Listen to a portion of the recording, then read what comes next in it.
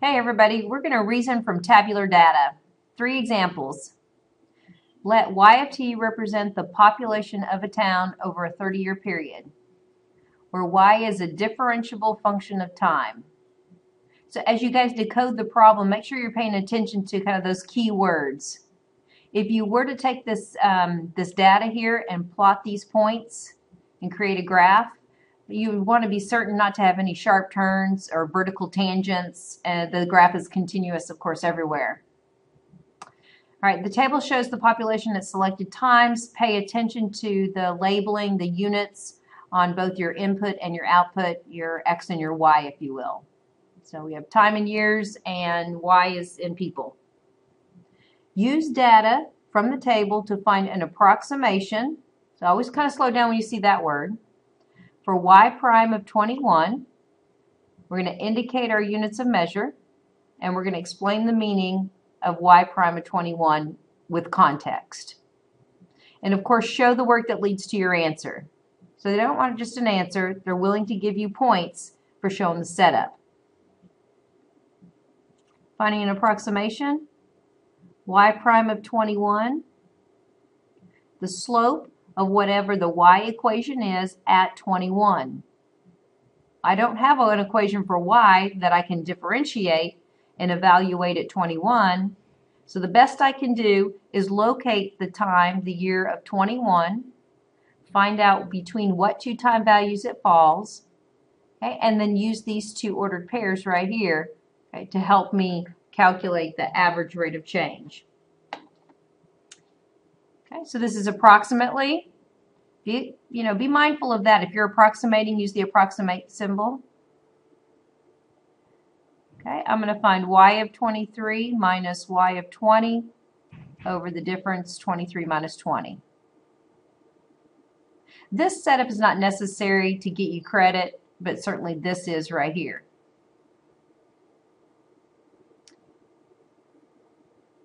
So delta y over delta x. You might want to go ahead and put your labels here. This is people. You're subtracting y values, still they're units of people. Still they're units of years.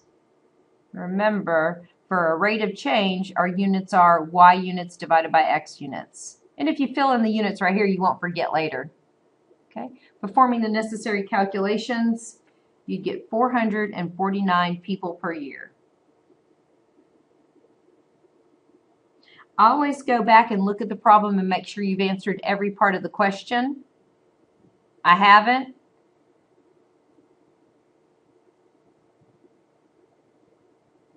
Let's explain the meaning of this rate.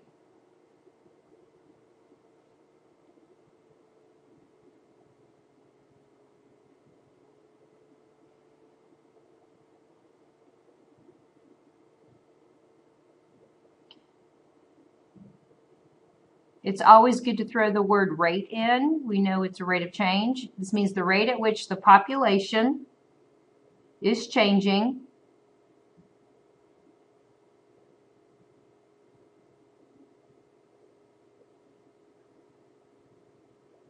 okay, and right here I'm going to put units. Okay, the answer is going to have a unit of people per year, in people per year. One last thing. So we want to talk about the answer, and then we want to talk about the input at t equals 21 years.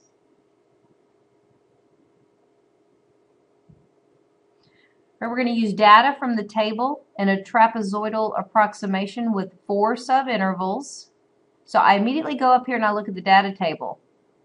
Okay, I notice that the difference between consecutive times, okay, the difference here, I'd have 4 sections, if you will. We're going to use the data and a trapezoidal approximation with 4 subintervals to approximate an average population over a 30-year period. All right, so I'm looking at calculating an average of the y values here. Show my computations, indicate units of measure. Okay, let's go ahead and show an integral that represents an average population, average y value, if you will. So it'd be 1 over b minus a.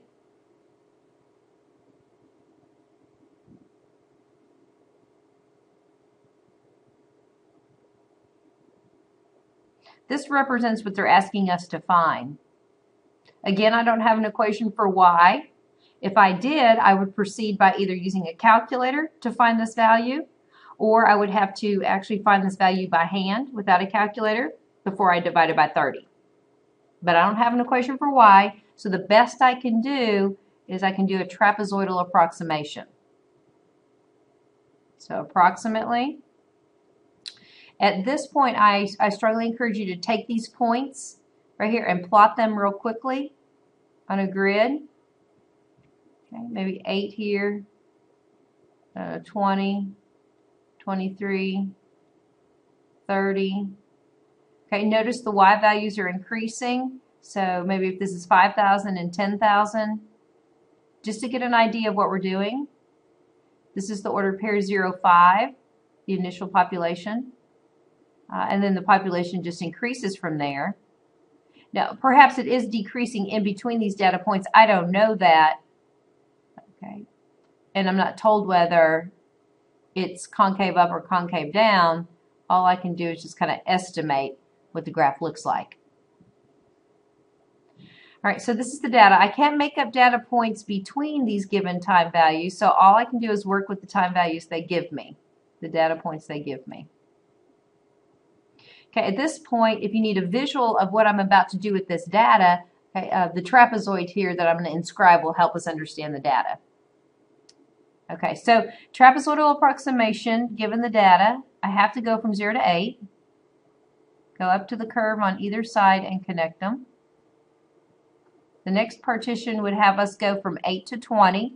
That's a distance of 12. Go up to the curve, connect. Okay, the next distance or height of the next trapezoid would be 3. It's this distance. Oh, goodness. Work with me. That's the trapezoid. And the final trapezoid is 7 wide, or that's the height. Okay. And in each of these trapezoids, notice that the bases would be the y values here. Okay, so if you need to go back and plot the points just to help you get this started, I strongly encourage you to do so. All right, let's approximate this value. So I have the 1 over 30. So where I have my integral here, I'm just going to build this with a bunch of trapezoid area formulas. Okay, so the area in the first trapezoid, the formula has this 1/2. The distance is 8, which comes from us subtracting these time values and summing both the bases, the base at 0 and the base at 8, which happens to be these two y values. So we're going to do this 3 more times.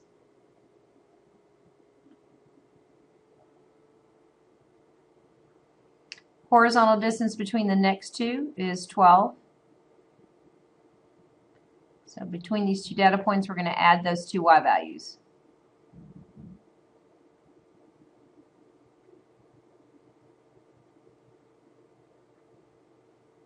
The next trapezoid is 3 wide.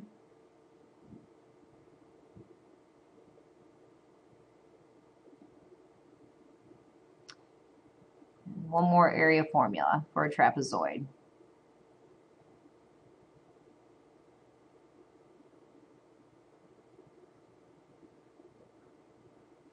Okay, when it's all said and done, I am going to switch to an equals because what I'm saying is that this whole expression equals what I'm going to get here.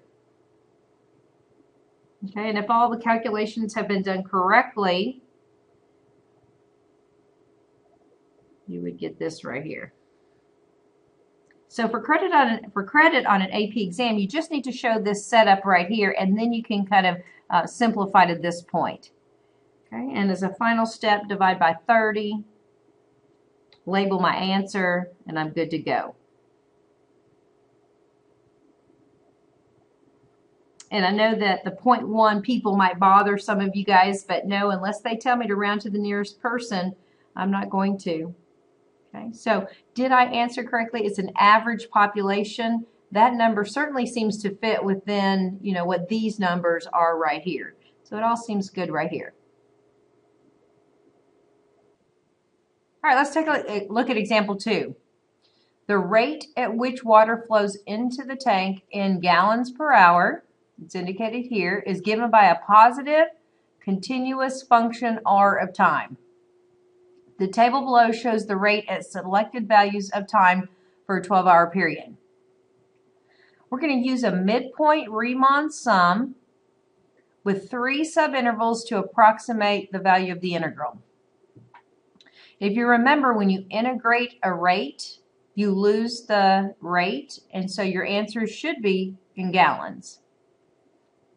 We're going to approximate it with using a midpoint Riemann sum with 3 subintervals, and then we're going to explain the meaning of this definite integral in terms of the water flow using correct units, and of course show the work that leads to our answer. All right, so approximate is important. We don't have an equation to integrate, so they're going to require us to estimate it, approximate, with a midpoint Riemann sum. Again, this is a manageable set of data. I strongly encourage you to quickly plot these points. You can see that your time values are increasing by 2. And again, it did tell us it's a positive continuous function R of time. So all these values are positive. And it looks like it looks like it's increasing. Yeah, well, except for right here. The rate does decrease a little bit. Okay. A midpoint Riemann sum, 3 subintervals, so 3 rectangles. So you might want to come over here and do a little bit of side work here. Delta x, the width of each of 3 subintervals. Okay, well, the entire interval covers 12 minus 0, 3 rectangles. The width of each rectangle will be 4. So you might want to plot these points and draw in your midpoint rectangles. Okay, otherwise, I'm just going to work with the data. The first rectangle would cover a distance from 0 to 4. So its width is 4. I'm not going to use the data point at 0 or 4. I'm going to use the y value or the r value at 2, the midpoint between 0 and 4. So it's 4 times 13.4. Plus, for my second subinterval, I'm going to now go from 4 to 8. Again, the visual of plotting the points might help you. Go from 4 to 8. The midpoint value I'm going to use is 4.3. So the area in that rectangle is 4 wide and 14.3 high. Then from 8 to 12, that horizontal distance is 4. We're not going to use these values here at 8 and 12. We're going to use the 14.8. Again, if you need to, plot the points and scribe the midpoint rectangles. Okay, and once we do the calculations here, okay, we have 170 gallons. Make sure and put units on your answer. Remember, you integrate the rate, you lose the per hour. Okay, so we did do this. We have to explain the meaning of this definite integral using correct units. Okay, so let's kick that off using the integral. This means, okay, remember what this means. It means the change in the water in the tank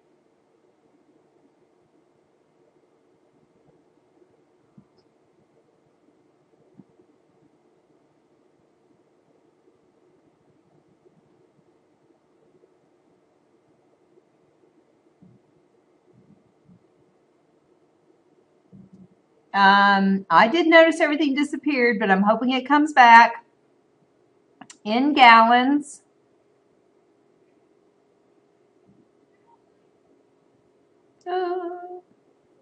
From time equals 0 to time equals 12 hours. So I wanted to address the answer that I'm going to get, which is going to be in gallons, and then I want to also address the limits. I don't know. I'm hoping you caught it up here earlier. If not, rewind. Oh, thank goodness. There it is. All right, to conclude this part of the problem in this video, let's take a look at this question. Okay, then it goes on to tell us that a model, meaning an equation, a model for the rate of water flow is given by the function, and perhaps this is the equation that generated the data. So just pay attention that this is a rate of change right here. It's a rate of water flow. Or maybe this is the equation that generated that data, where the positive rate P is measured in gallons per hour and T is measured in hours.